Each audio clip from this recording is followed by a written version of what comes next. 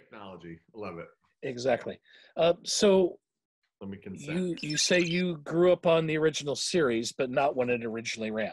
Yeah, the original series started in '66, so I imagine I probably watched reruns because I really have a very distinct memory of Star Trek. And my dad was a United Airlines captain, so my dad and Captain Kirk were like, I always wanted my dad to be Captain Kirk,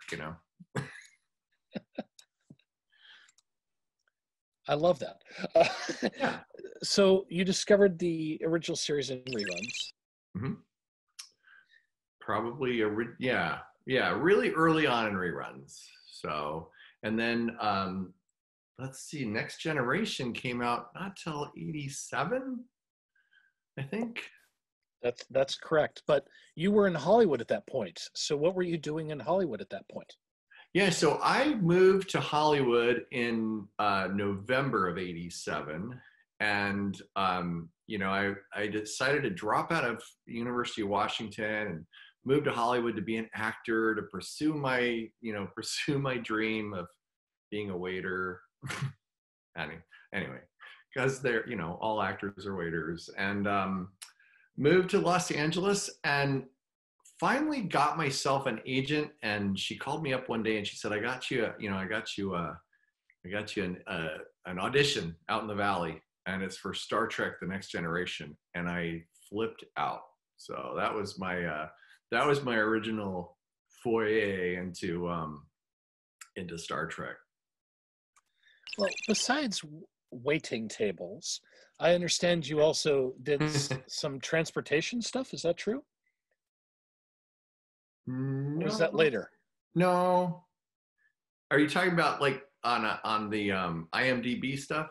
Yeah, that's all bogus stuff. Yeah. Yes, yeah, that's what I thought. Yeah, you can't trust them to feed your fish. Yeah, I don't know who that guy is. I love it. Well, talk to me about how did you got the call from your agent, and you're like, this is Star Trek. Talk me through what happened next. Well, do you want the unedited version?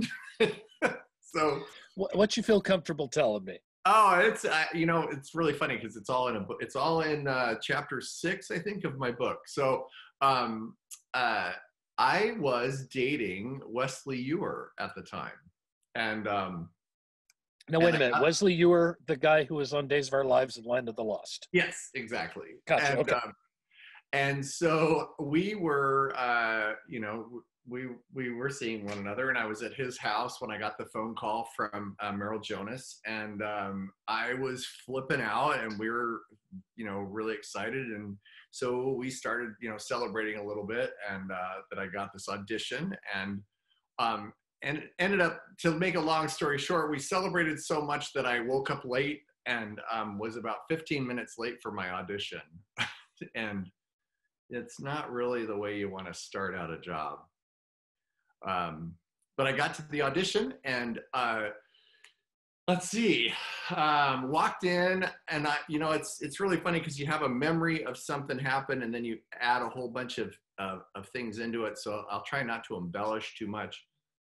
But I walked in, I'm wearing a cardigan sweater and a tank top because that's what we were supposed to wear. And the casting director was sitting there. I can't remember her name right now. And she said, "Are you here for the audition?" And I said, "Yeah." She said, "Well, you're late." I said, "Oh, I'm sorry." And I was really crestfallen and started to turn and walk out the door. She goes, "But wait a minute." And she walked into the room and comes back out. She said, "Come on in here." And I walked in, and Lynch.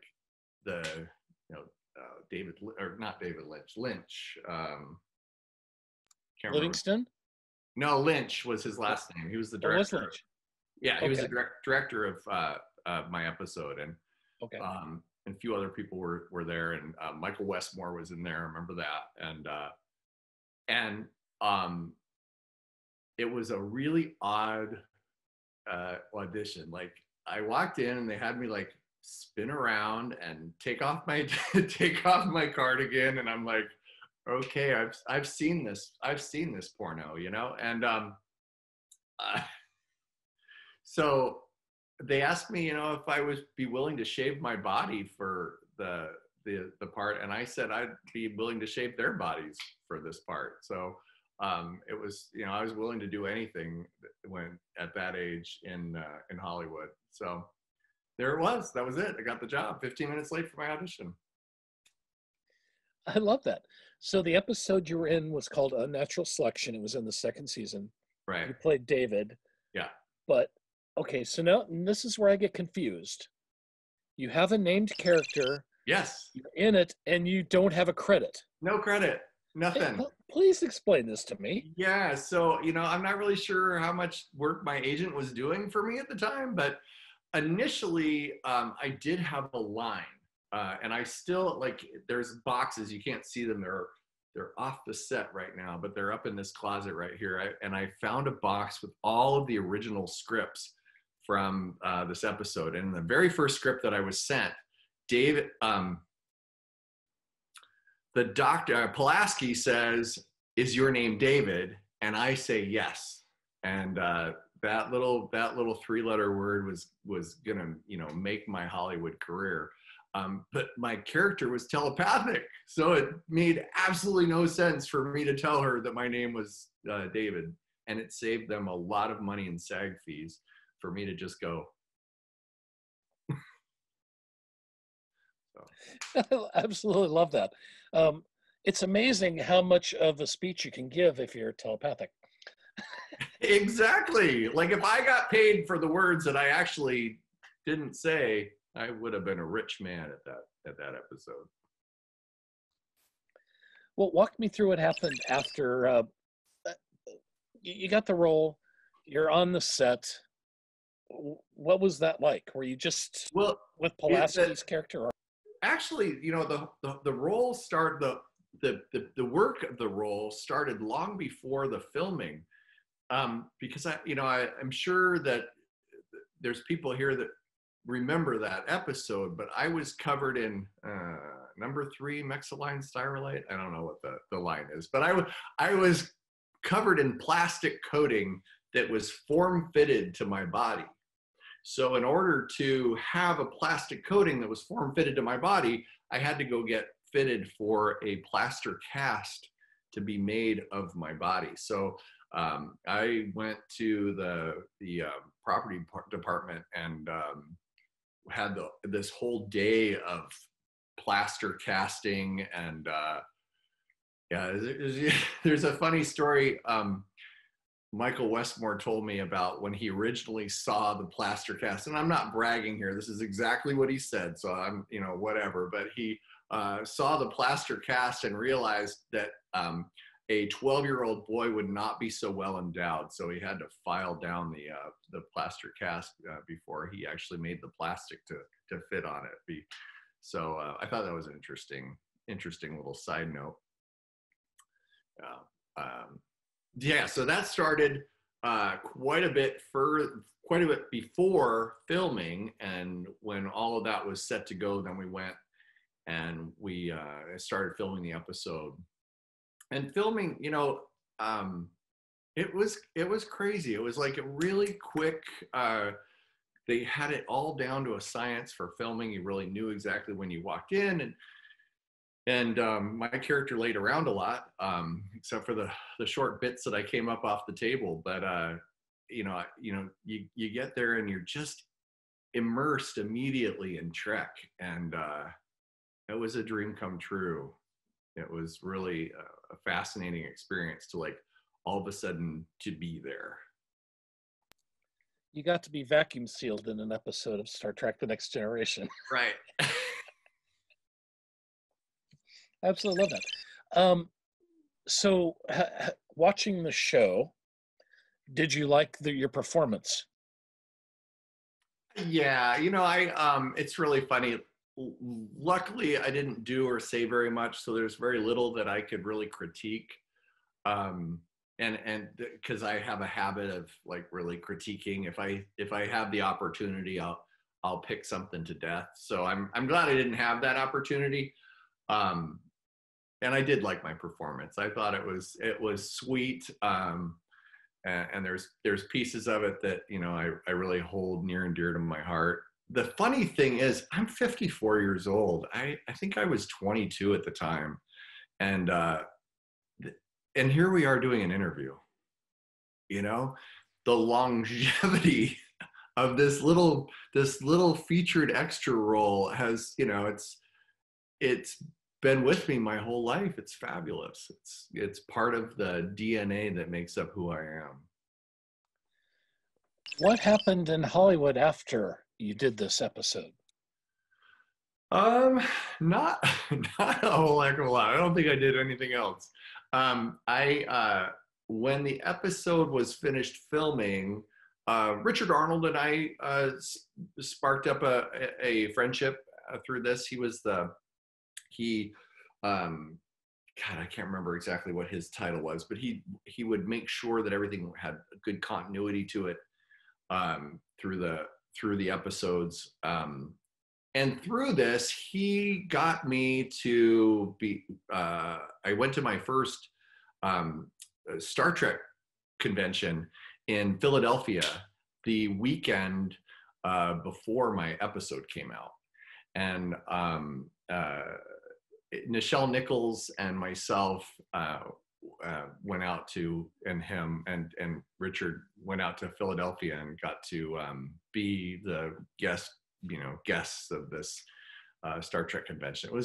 That was a really fabulous little side note to all of this.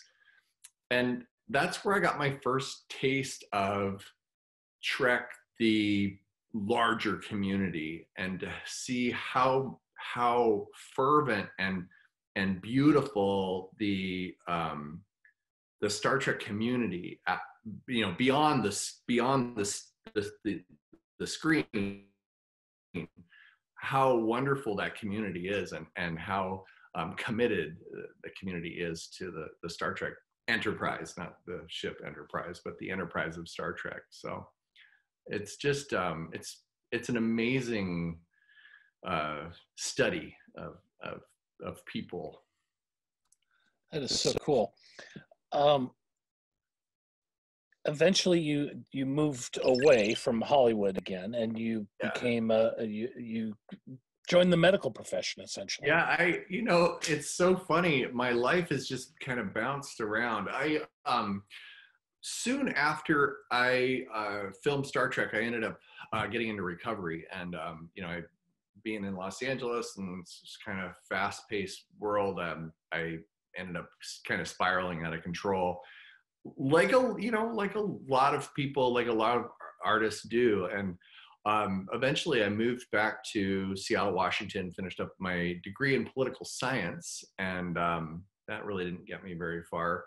Had a little bit more spin, out of control, and got my life cleaned up and went into nursing. And now, years and years later, I have a doctorate in nursing, and I inject Botox for a living. So what's really funny about all this is I still use this Star Trek character. It's actually in my bio. I do a lot of trainings for one of the aesthetic companies, and they talk about how my character made people grow old very rapidly. And what I do in my life today is actually anti-aging, and I do Botox and fillers, and I make people look and feel their best, and it's just this amazing dichotomy of my life, from that bad boy character on Star Trek to my good guy role in real life. And you make them feel comfortable without saying a word to them. Just at the end of a needle. Were you a fan of the other series? I have actually been a fan of all of the series, and maybe that puts me into a different shunned category, because I don't know. There's some people that are very committed to the Next Generation, or I actually wasn't a fan of Next Generation until I was on it. The first season of Next Generation, I was like, this is not the original series. And however, I became an avid fan of TNG, and then Voyager. Like Captain Janeway is my all-time favorite captain. No ifs, ands, or buts about it. I loved Voyager. I loved the entire storyline. And, I didn't really get into Deep Space Nine when it first came out, but recently I just, binged watched the entire season, all the seasons of Deep Space Nine, and really have grown to love that. I was not going to do, there was one in there that I didn't watch very much. What was the one with, Scott Bakula? Scott Bakula. Enterprise. That one, I guess that would be my least favorite of all of them. I was not gonna do Discovery, not gonna do it. And I watched a couple episodes. I was like, oh, it's so dark, and it takes you back to an older time. But I ended up like, I'll give it one more. And now, I can't wait for the new series to come out. And recently, I'm okay. I'm getting older, like Picard is, so I'm sitting down and enjoying a little Picard too. So yeah, I just there is a quality. I get emotional about this and it's stupid to get emotional about it, but there's a quality of Star Trek that speaks to a better life for all of us. That's Gene Roddenberry was such a brilliant man, I don't know why I get emotional about that, but I think of the world that Gene Roddenberry lived in here, and I just am so blown away that that he would put that on screen for us to like really be able to see and touch and be a part of as a hope for a better world or a better universe. But let's just start with the one we got. Yeah, I wasn't expecting to get emotional about that, Jeff. Thanks a lot. That's why I'm here. Yeah. No, thank you for that. Seriously, I completely agree with you. He brought something to us that we all have embraced. Yeah. I mean, even something as simple as the flip phone. I remember when the flip phone came out, I was like, flip phone? Geez, the flip phone's been out since '66. So, Yeah. What do you think of the Orville? Oh, I love the Orville. I can't get enough of that. That is like, that's the campy side of Star Trek. That was just the writing in that was the writing of the campy side of Star Trek was so brilliant. And Seth MacFarlane's writing it's clear, it's concise, it's sweet, but it's got enough grime to it that people are actually going to watch it, and enough like underpinning of dirty joke to it that I just think I think it's lovely. And some of the homosexual undertones of God, I can't remember his blanking on the guy's name. Yeah, are you talking about Bortus? Yes. Oh my God, it's so lovely. It's like it's just a great show. I like the ship. I like the writing. I think it really it's more Trek than sorry JJ, but it's more Trek than the JJ Abrams Trek. I really think Orville has done a great job with that. But it's only my personal opinion. Don't shoot the messenger. Yeah, no. I was going to say regarding JJ's films, I think they did a great job casting. Yeah. Some of the characters and actors were just so perfect. Yeah. And made me feel I was watching the original series again, but that spark was missing at the same time. Yeah. It just they were too cinematic. They were trying too hard, and lost some of the quality of Trek that I think I don't know. It's just it's like there was too much into the blowing up the ship and not as much into the blowing up the relationships that I really look for in Trek. Gotcha. Besides what you've said, Why do you think Star Trek has Star Trek is what? why do you think Star Trek has endured for so long? You've mentioned some things already, but I'm wondering if there is something else. You know, I think it's like when it hit in the time frame. I mean, it hit when you and I were growing up, when you and I were kids, and just that hope, the hope and the dream and the dream of space. You know, I just think it hit at the right time, and it hit and it stuck, and then you know, the original series has pulled everything else along with it. You know, I don't know. I think it's just it was a timing thing. I think if the next, you know, if the original series came out today, I'm not sure that it would have the same pull as it did when, you know, when we were kids. So I think you're probably right.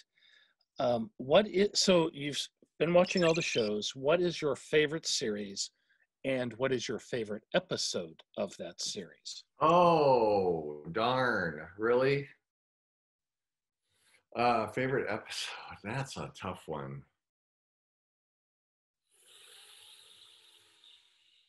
Okay, well, definitely it's Voyager. So, but I'm trying a favorite episode of Voyager. It's got to be the Caretaker. It's got to be the Caretaker.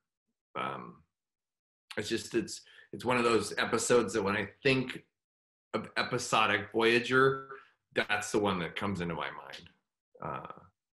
I don't even know why. And the characters in Voyager, they were so